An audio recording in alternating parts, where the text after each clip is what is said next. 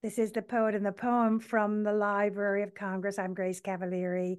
We are with Fahima Ife and her stunning new collection, Septet for the Luminous Ones. Luminous Fahima, read us a bit of this book, please. Okay. I'm going to start with the poem called Autosomal Music. Autosomal Music. That first day soul brought our independent soma into cohesion. I savored it as if within and without a moment's notice. You asked that question that was not really a question as much as an entry point, a seam to break the silence. All that sentience, you offloading the sonic truck, me holding the house wide at its hinge of open angels. I felt you then, sensing me all the way to the hollow bone. And no one ever senses me that close since I like to burrow inside the metallic folds of all this armor. Being nobility again, I want to reach across the abstract minefield and stop the hunt before it opens. Stopping pressure as if out the superficial feel of uncertainty, I reach across the glowing quiet, listen as if vines creeping, trilling soft. Then you say that thing that makes it think you mean to stay forever. No one ever really wants to stay, or that's the residual trace of abandonment. The worst part about all this labor is we never really get to touch the ones we love when we need to love or feel something other than utility or worth. When I look back on it, I understand you were speaking to me without speaking, as if every line I struggled to bend for the purposes of something whose purpose is never really clear until it hits. Like that day when it hit us in November. You say, ocean is strong today. You say, Vasana. And I smile as if we had always been smelling it. I feel a feeling I often feel, often in distance, the sensuality of scent before scent. Fahima, she is a devotional poet and lyrical essayist, the author of this book, the chapbook Abalone, and another collection, Maroon Choreography. She has performed many places, and we'll talk about that later. Fahima, can I just say that I have been reading and writing poetry for more than 80 years. And I said to a friend yesterday, I long for poetry that will thrill me and surprise me. Congratulations. Thank you. I mean I am delighted. I am delighted with the book. Tell us what this book is about. So this book, it continues the work I started in Maroon Choreography, which is about myth making and trying to locate new myths among African and indigenous peoples in the so-called New World. So here in like the Caribbean and the mainland of the United States. And so where Maroon Choreography was concerned with midnight, and stealing away or the people who practiced the type of fugitivity that took them to the forest, like and was really preoccupied with midnight and what happened in the dark. Septet for the luminous ones is really concerned with day and brightness. And so there's a lot of ceremonial work that I did in the creation of the book that took me into like the noon, around noontime, public space of being with people at the beach and meeting all of these humans while simultaneously trying to create a new myth of what might have happened when the first, like African of Yoruba descent met like a Taino person here and they made love and they created, like a sort of new lineage, which I'm ancestrally, it's like I'm part of that lineage. And so I'm always so obsessed with trying to go back to the beginning. Oh, Fahima, yes, you did all that. Now, I have to talk about the juxtaposition of words because you do create different combinations. And I do believe that this does two things. One, it shows enormous trust in the reader. And two, it asks a great deal of the reader. Mhm. You are aware of both of those things, right? Right. And you're not afraid of both of those things. I'm not. What I'm not. gave you the ability to really think that I would get it? I mean, I think just the lineages and the traditions that I write in, so it's like the poets who, are associated with like the Black arts movement and the language poets. I'm always kind of like, writing within, I think, the realms of all of that. And I feel like if there was a sort of permission, then it came through the dexterity of that work, where it's like reading that work. I felt like I had to do a lot of work, like I had to surrender, to what was happening within the line breaks and in the Cicera, like in the gaps and in the secret. And I think I don't know, like there's a part of me, like I feel like I'm definitely a poet's poet, on one hand, Oh, yes. But right? don't we want you? Don't Right. we long for you? Right. But then, in addition to that, I also want the work to extend beyond, like our poetry scenes. And so I think I'm always just imagining an audience that does want to do that sort of work and also is okay with being in the unknown, that if something lands and it's like I have no idea what that means, that they would still be willing to But listen. when we finish the book, we feel things. And it's like, do you want to apologize for jazz? Right. So you're off note. I want to tell everyone that you have performed at the Metropolitan Museum of Art, the Museum of the African Diaspora, the Center for African American Poetry and Poetics, and you have been published and celebrated widely for a person so young. So give us some more of your luminous book. Okay. And another one. This one is Alchemical Sirens. Alchemical Sirens. Who look at us at dawn when the sun goes down, when moon admits the end of world a turn? What transmutation is this? Having crossed prehistoric minuet of Southwest 66, of monsoon alien minefield, after the mindfuck of climate collision, a silver hydroplane grips us until yin. And who is our witness, our last having fled or left behind, or at a change of frequency? It felt it kept coming out with a quiet sense of happiness called into the poem, the criado on repeat. It felt it kept coming out as love. As air speaks through we, a feeling of home, sylph becomes loom. And what we want to do is do it again. Nasturtium, a song we sing in anticipation of love tumescent musk of love and lust in equal measure. It flickers in balsamic appeal, moist in the palms of our hands, a psalm, a lamp, a sap in our laps, an asp. Plausible love song after love poems were last put on hold, as in Black art. The new Black art is this: find the lost soul and love it. We want poems that love and vines of dancing fuchsia, of absence, of presence calling, of glowing portals, ecological sacrament of seams. At the root of it, lithium pulses perineum until quiet comes. Red tide of nomenclature of semi-automatic life in a box is pretty. And as the throat birds, as the fever clutches, a pause, alone, something in ether. Fahima. She is the Associate Professor of Global African Aesthetics, Poetics. Is it called Aesthetics and Poetics? Yes. And Director of the Black Studies minor in the Department of Critical Race and Ethnic Studies at the University of California, Santa Cruz. There, I got that out. Um, Tell me about the diaspora.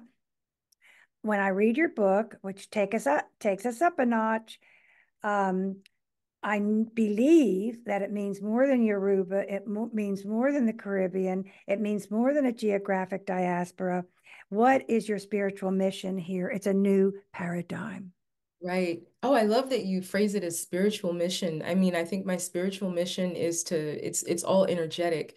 It's about really trying to like raise the vibrational frequency of the planet. Like, so I'm working on that level as a poet. And I love that this program is for the air. It's like I really believe that the radio and airwaves, that is our medium, like as poets. And it's timeless, it's endless, and I believe what we put out, like on that signal, that it really has the power to change to change the world. Like I really believe that. It's like I never think of myself as an activist, like, but I know that the work is activating, and so it's like the activating potential of a poem, I believe, is in it's in the sound, it's in the frequency. So that's my mission. And so to use diaspora, I really like that word. I like the feeling of the word. Like I like how it feels in my mouth. It's like it feels like such a sensual word. But beyond like the denotation of diaspora, I think I like the word because I feel like it encompasses all beings on the planet and not even just specifically humans, but like all life on the planet. We're constantly in motion, we're constantly migrating and dispersing and spreading. There's a lot of spore, like in septet, so it's like sometimes when I think of diaspora, I'm like, well, I would like to think that what I'm breathing in, our ancestors were breathing in. My father, it's funny, it's like he was talking about the glaciers, and the melting ice caps. And what's happening is those melt and, just kind of like the different life that's being released, from all of that melting and being, put back into the water. And he said this to me a few years ago, and I've been thinking about it ever since, where it's like, yeah, like that is also diaspora. And, it's all the change, that happens from that. But I think in terms of, I'm always like trying to think beyond just the human, like I think we focus so much You on are the so human, right. right? You have given us so many kernels of thought. One is the idea that radio waves go on forever, Right, as does everything. right, And that's what I want to, that's why people do not know what raising the vibration means, but they feel it. And if right. enough of us meditate, if enough of us do this, if enough of us send spirit through radio, Mhm. everything will change. Right. Everything will change. So let us have another poem because you are an agent of change. Thank you. We're talking to Fahima Etha. Voyage of a Sable Poetics. And then one day you drift across a burning coastline to tell me not to turn any more tricks. That trickster season was behind us. We needed new rites now. Rites of passing into a new version of maternal maturation at the helm, of what our red-feathered aunties knew and dreamt inside rooms of their own making, in the common rooms at the kitchen table, delivered to us first as burning words, silos like adulthood and manhood or anything hood had run its course, it seems. Then you say that thing that goes something something, Alice Notley. I listen to you buzz inside the gap, starting in and out the white noise of black light. It wasn't another lonely love song we were after, a sort of endlessly composed field test to supersede all feelings of feel of the non-committal type. We wanted to scale something sensual, to run inside the complexity of years and years of loving someone on purpose. And neither of us knew how to give into or give up reluctance to grow up. So now we are boys in our complicity, in our most surreal ascension of sunrights, in our blue bodies again on earth at a crossroads of our near distant evolutionary stretch, in a Pilates class, at a casting call, training our collective breath work, posing self-imposed challenges like can we breathe together apart? That thing that keeps us on point is endurance. You say the great test of karma is not a series of neatly placed steps of equal composure, is an uneven set of lines and bars sent as the conditions of our waters, an eroding coastline, eroding witness. And then you hand me the twisted vines. I want to hand them back, say, fuck, not now. But the feeling in your aura says, this is yours, so I keep it. And just like that, wind is singing to us our collective present future tense spirit of intense relaxation. Residual trace of free love accumulates as cumulus potential in the air of things as eagle senses.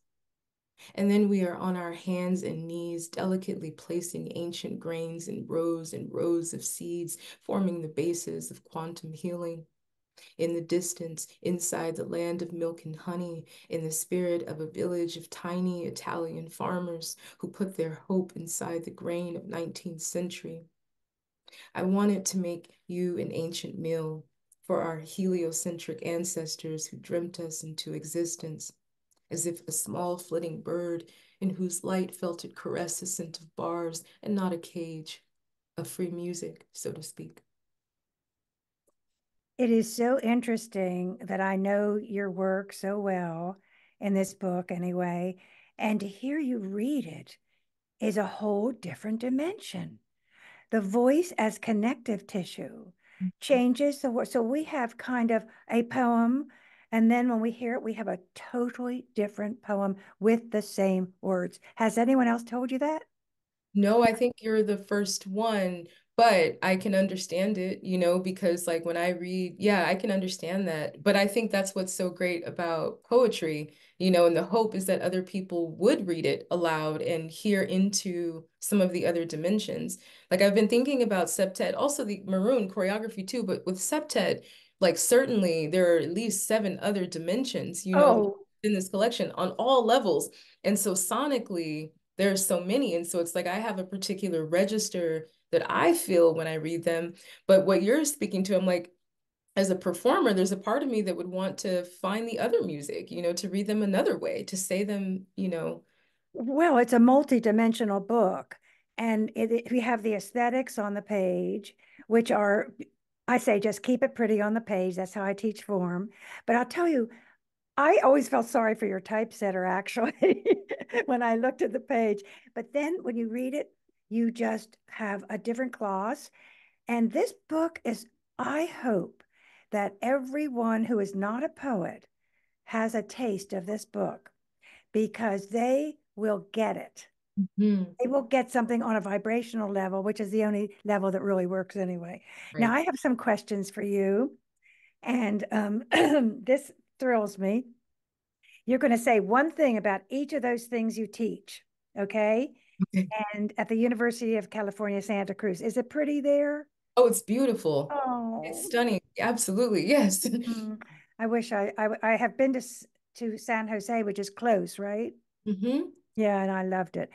Okay, number one, you teach cosmic courses on roots reggae. So what, give us a sentence about that. Um, whew, one sentence.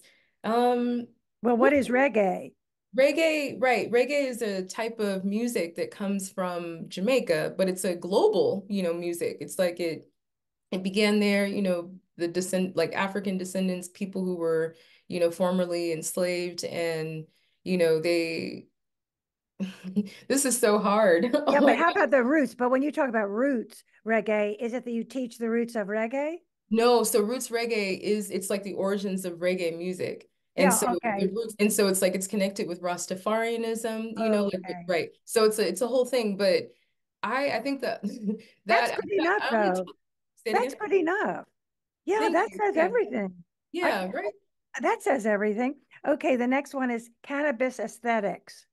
Oh, that one is really fun. Like I've been thinking about that for a long time, definitely in relationship to like Black art, it's like like the Black literary tradition, but all the genres. So dance, music, like I believe that cannabis is like the basis of all, like everything that we consider Black art. And so, but then without only focusing on Black art, it's like I've been looking at all art, but I like the creations that people make when they've openly talked about their use of cannabis. So you know Oh, the creator has a relationship with cannabis. And then like I like going back and kind of engaging with the art that they make and thinking about how that cannabis helps like shape the it has aesthetic to be of the the experience, only course in the world taught right? on that.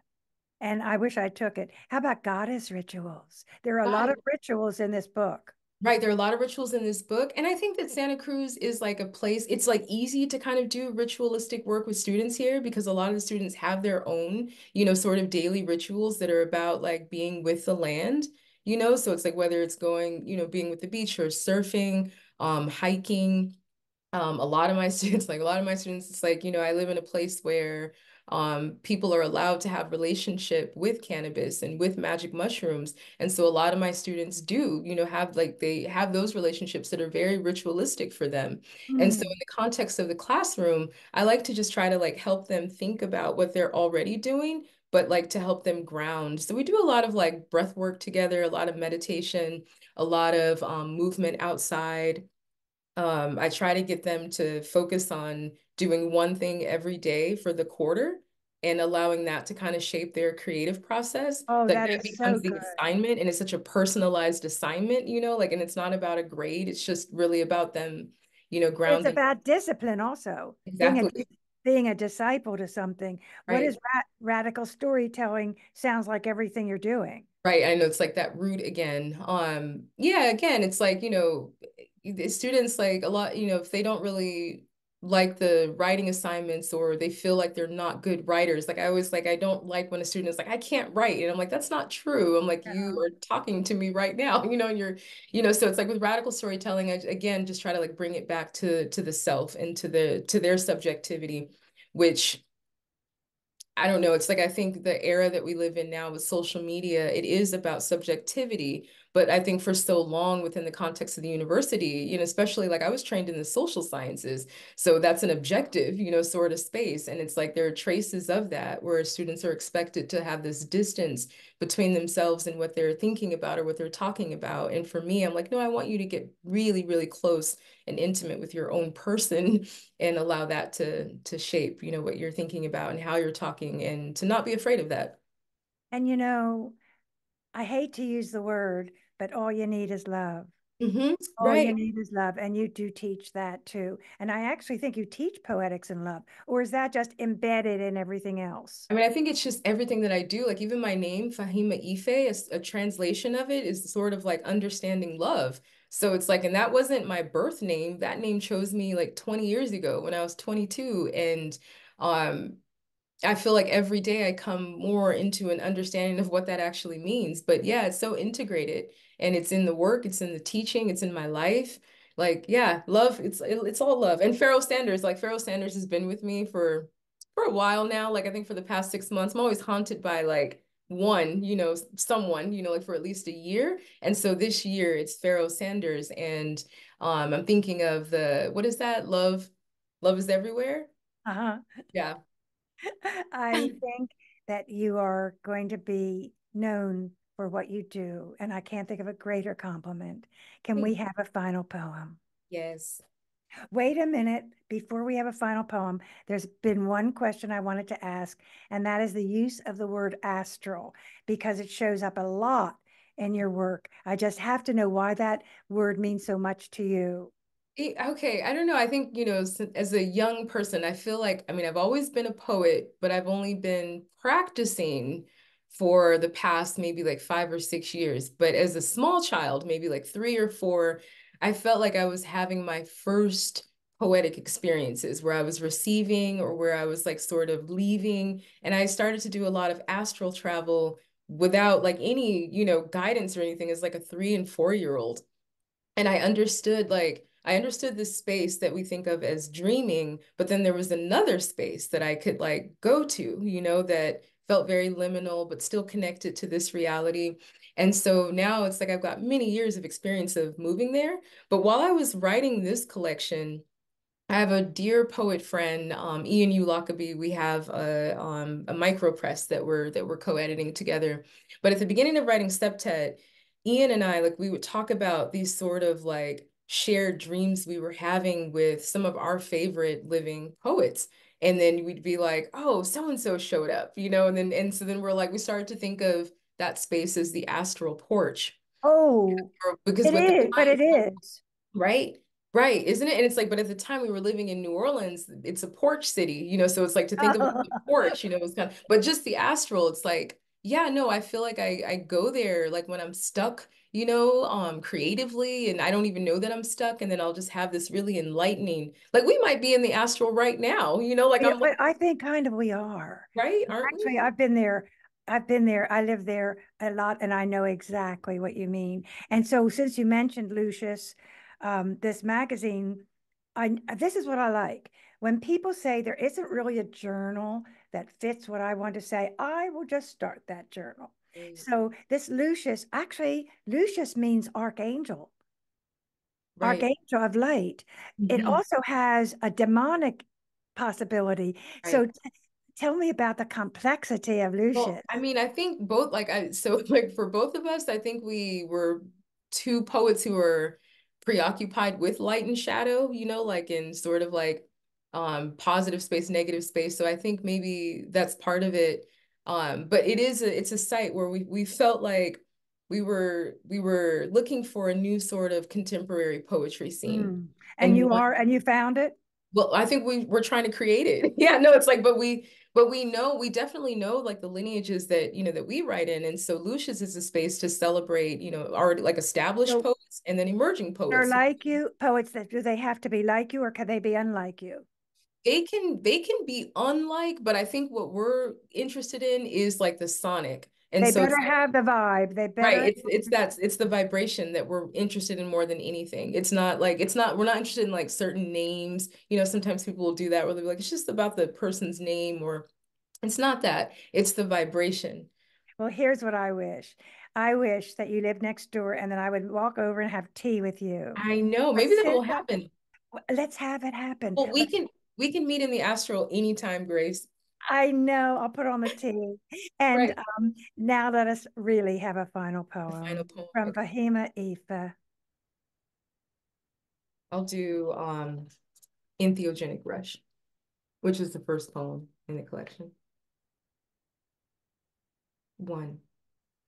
Coming with is easier to blur after iris and sacrament signal the spores, as body turns to vapor, in a portal, in a scene of blessed fusion.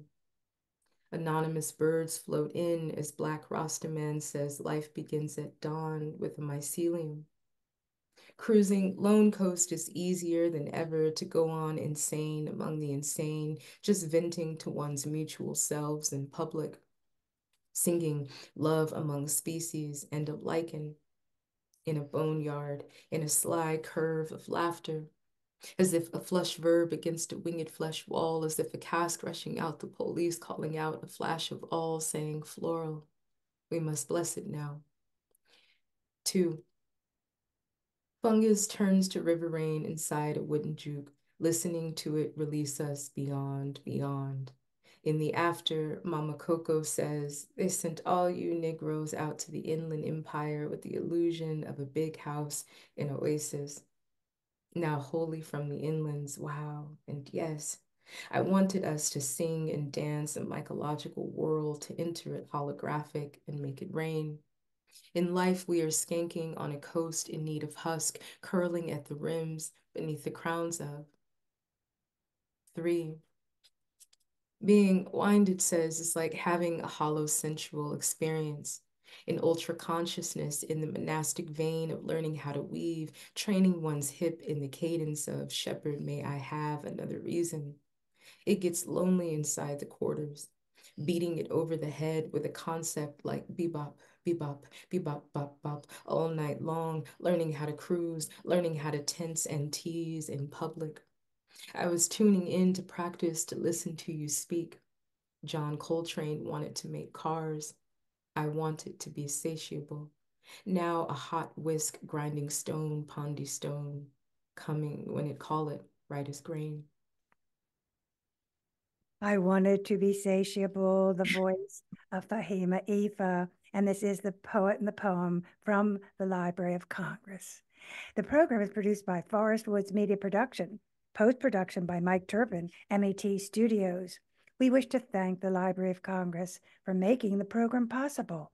Funding is provided by the Cinnabit Fund, Ravada Foundation, the Anne Arundel Council for the Arts, Natalie Canavore, and Sandy Jackson Cohen.